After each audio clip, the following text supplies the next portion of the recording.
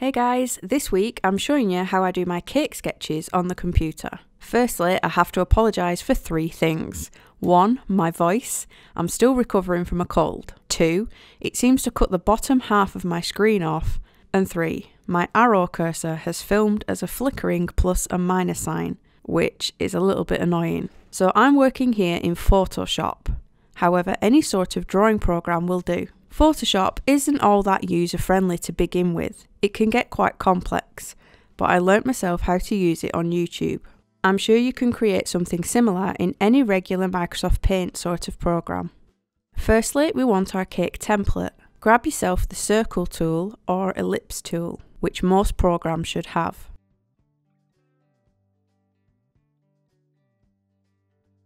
If you're working in Photoshop or something similar, it's handy to use layers. The only way I can describe this is it's like a sheet of A4 paper, and each layer you place on top is like a clear piece of tracing paper. So we are going to create a new layer to put our template on. I'm just dragging a very squashed circle to create the top of our cake drum. As you can see, you can turn the layer on and off, leaving just the background. Then you want to make an exact copy of this by duplicating it. Now we have 2. You want to place them quite close together so it looks like a cake drum.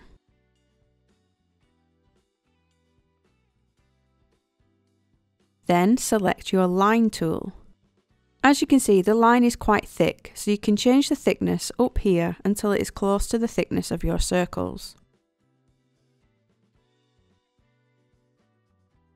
Now fully join the sides together, making sure there are no holes or gaps. On the right, you can see it has placed each shape on its own layer. You want to select both circles and both lines and click on Merge Layers. This will stick all the shapes together on one layer. So it's a bit like taking a glue stick and sticking all of your pieces of tracing paper together. Now when we hide this layer, you can see it's all in one piece. Now you want to take the eraser tool or rubber tool to rub out these lines which depicts the back of the cake drum. You can be neater and take your time. I'm just doing this quickly.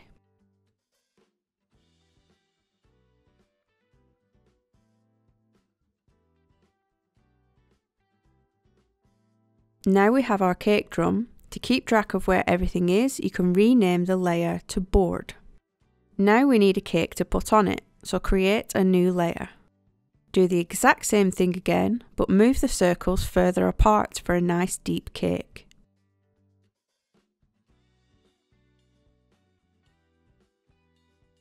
If you want to move the board, make sure you select the board layer on the right and then you can drag it out of the way. Continue drawing your cake, again making sure there are no gaps, and merge the cake layers together.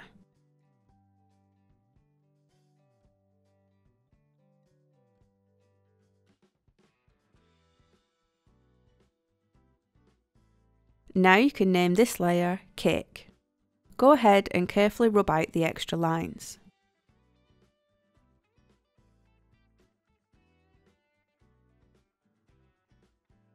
As your cake and your board are on separate layers, you can move each one independently. Just make sure you have the right one selected as you move it. Now you have a single tier cake on a board. With the cake layer selected, you can even stretch it by dragging the selection boxes, turning it into a double barrel cake or even a short separator. Now to save you from drawing these every single time, you can save them. Hide your cake layer so you're left with the board. As you can see, hiding your background layer makes the image look like grey and white squares. This indicates that it has no background at all.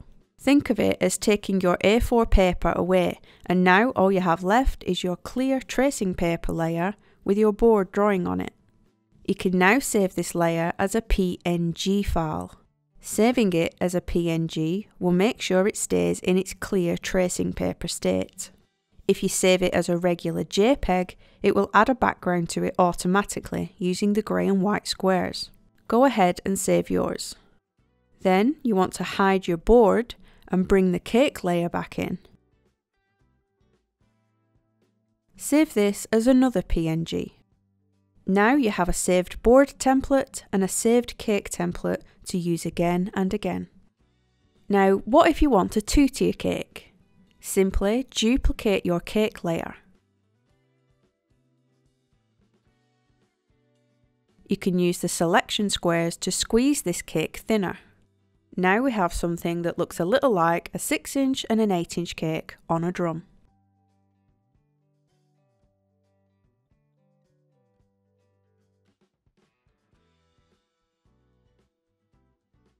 If you need to make the board bigger, you can.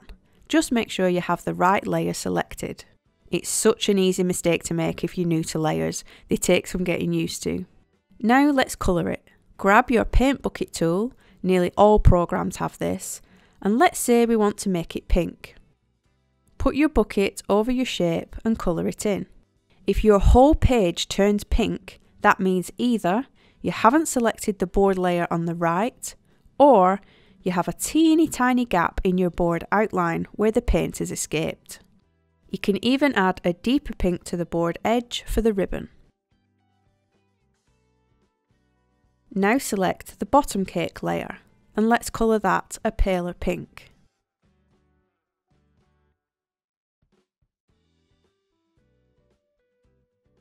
Now select the top cake and let's colour that one white.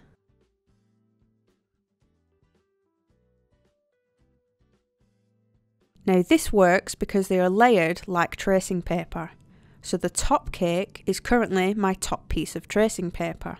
If I was to take this and put it below my other layers of paper, it would place it behind them. You can see the bottom of the tier is actually hidden by the bottom cake. The drawing is now behind the other one. All you have to do is make sure your layers are in order to see what's in front and what's behind.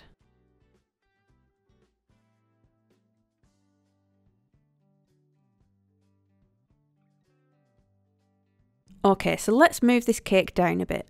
Select all your drawings, the board and the 2 cakes, and now you can drag them all together. You can even squeeze them or make them taller. But to stop this from happening and to keep the right proportions as you resize it, click the little chain icon up here. This makes sure it doesn't get squashed or stretched. It just makes it bigger or smaller. So what about a 3-tier? Let's duplicate the top tier to make another white cake.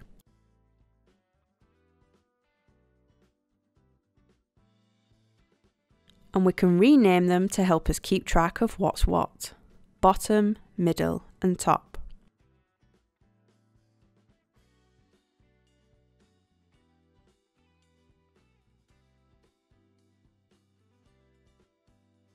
Again, to move the whole cake, select all your layers except the background and move them. Now we have our wedding cake base coloured and ready to design. Maybe they want text. Click the text tool and in a rough gold colour type in your message. It's a little big, so we can highlight the text and change the size and the fonts using your text controls.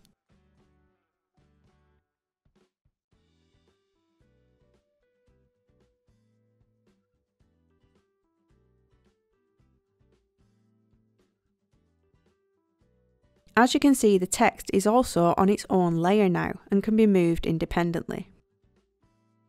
Just to demonstrate how the layers work again, pulling the text layer below the middle cake will hide it behind the cake. Pull it back to the top to bring it out in front. Now let's add flowers.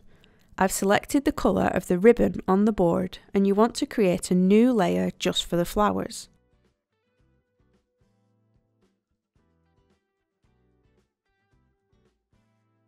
With the brush tool, you can select lots of different shapes and effects. I'm just going to select the regular round brush. The size slider does what it says, makes your brush bigger or smaller. Now I'm just quickly scribbling on a round blob for the body of the flower. Let's have one up here and another down here. Now I want a slightly darker shade and a smaller brush.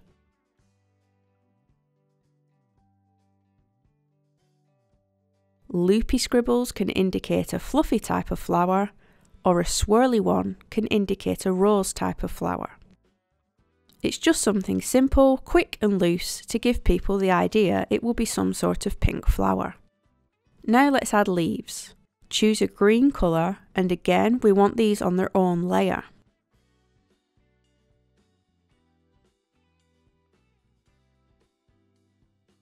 I'm just drawing a quick vine of leaves and using a darker colour to indicate the veins. You can of course go to town on details. This is just a rough idea. So as the leaves are on the top layer, they show up in front of the flower. We want those behind the rose, so select and drag your leaf layer below the flower one. Now you can see the extra stalk and the leaves are now neatly behind the rose. Because they are on their own layer, we can move them independently, making them big or smaller, rotating them and placing them where you want. And to save you from drawing them all again, we can duplicate the layer.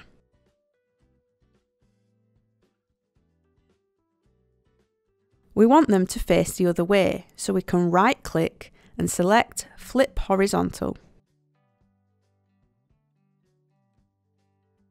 Now it's flipped the drawing and we can move that into place. Okay, so now we've got a quick doodle done.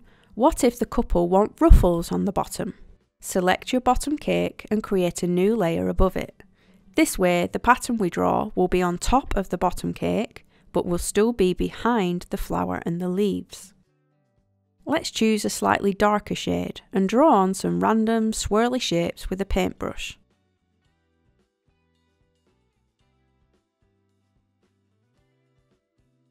This just gives the impression there's some sort of fluffy texture on this tier.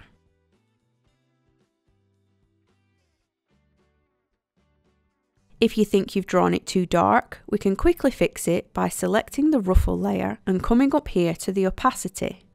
We are currently at 100%, full blown and pink. If we slide it down, the drawing becomes slightly more see-through, showing the pink colour of the cake underneath and making it lighter. That will do. Now, what if you want something more specific or polished? What if you want to make sure that the flower is in fact a rose, or you just simply don't feel comfortable drawing one? Head to Google and type in pink rose PNG. Remember, a PNG means the image doesn't have a background. Click on images and see what pops up. Now I have a tip, and yes, it's confusing if you're new to all these file names. So we know a black and white box background indicates that it's transparent. So you're going to get drawn to this one, aren't you? But this is not actually a PNG file. Instead, you want to click on an image with a white background like this. As you can see on the right, as it opens up, it now contains the boxes. So you want white on the page and boxes in the preview. This is more than likely the PNG you're looking for. Right click and save it as a PNG on your computer. This one here with a square background in both the preview and the image gallery won't be a true PNG file, even though it says it is here. You'll open this on your computer and it will be a pink rose and it'll have a square fixed background. So that's just a little tip for finding the right file types. There's always a few red herrings in there. So let's go ahead and open your rose from the computer. Over on the right, you'll see it's already a layer. It doesn't have a background. Drag the rose up onto your drawing by hovering it over the top left tab where your sketch is. You'll see it's added the rose on a new layer. You can now place this onto your drawing, duplicate it or manipulate it however you like.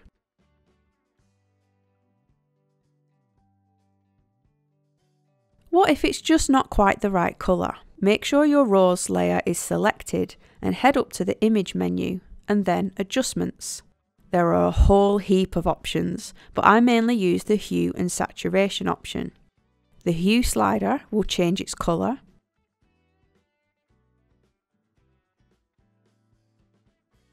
The saturation will either mute the colour until it turns grey or go the other way to make it ultra colourful. The lightness does what it says and will make it lighter or darker. I'm aiming for something that complements the bottom pink cake more. Now, instead of doing the whole thing again with the other rows, we can just delete it and replace it with a duplicate of the right one. You can also do the same with the leaves if you wish. Once you're done, you'll want to save this drawing as a JPEG to send to your clients. You also might want to add your watermark to it for a bit of protection. A JPEG means all those layers on the right get flattened or glued to your background and become one flat image. I'd suggest also saving this file as a PSD. This is the Photoshop project file, which keeps all your layers separate like they are now. So in a few days' time, you can still open it and tweak the layers or the colours. So say you've sent the JPEG drawing to your client and they say it's great, but they've changed their mind and would love swags instead of ruffles. You just need to open up your Photoshop file again, which will look just like this, and you can hide your ruffles by clicking the eye. Make a new layer and draw in the new swags. Again, if you're not comfortable drawing, you can just Google them. Now they look a little flat.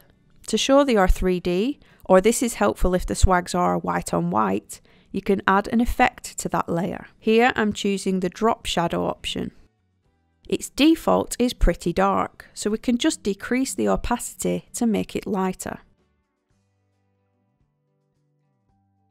This will help to show up better on a cake where the swags and the cake are the same colour. And it was as easy as that to change rather than have to draw it all again.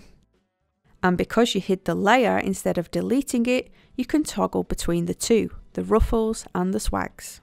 You know, just in case they change their minds again. Just hide and show the different layers to mix and match the different elements.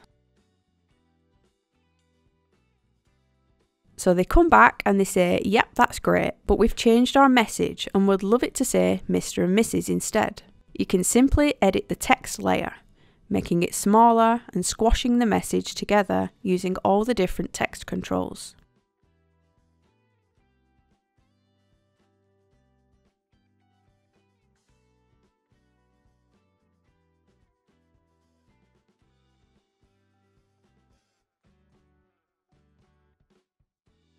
Right, let's undo that as the love message looked better.